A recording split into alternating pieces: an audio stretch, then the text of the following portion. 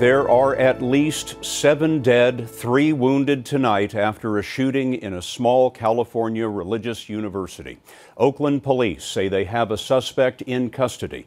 The shooting erupted this afternoon at the Christian school in Oakland called Oikos University. Lee Cowan is on the scene for us tonight. Lee? Scott, this is a small private university that's near the Oakland International Airport, and the shooting that took place here this morning, police believe, was the result of one gunman. They do believe that they have that gunman in custody, and now school officials are saying they believe he was a former student.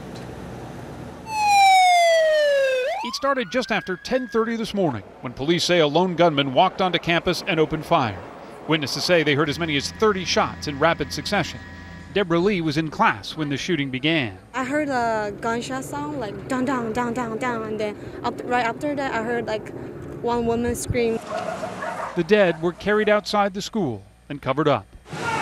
The SWAT team swept through the building looking for those desperate to get out.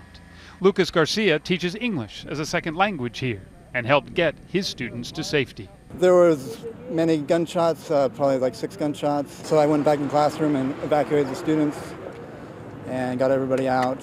As we were leaving, we heard more gunshots. A mile away from the school, at a shopping center, police detained a man they're calling a possible suspect, an Asian man with a heavy build. Oikos Christian University, founded a decade ago, specializes in nursing and religious studies programs with an emphasis on Asian medicine. Marilyn Daniels is employed by the university and was still shaking when we found her. Oh, God. Oh, God.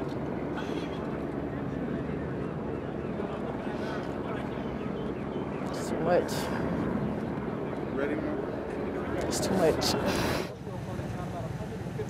Now, Scott, just to recap, at least 10 people shot at this private university in Oakland, 7 confirmed fatalities so far, 3 wounded. They remain in the hospital tonight. A fast Scott. developing story. Lee, thank you very much.